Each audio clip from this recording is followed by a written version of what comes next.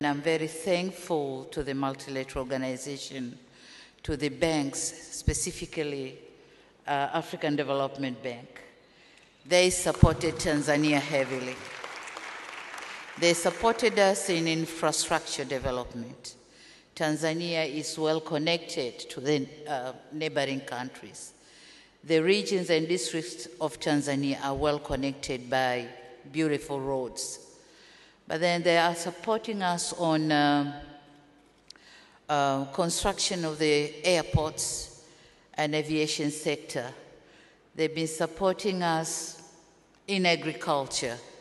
So with the support from FDB and other multilateral organizations, I've done well.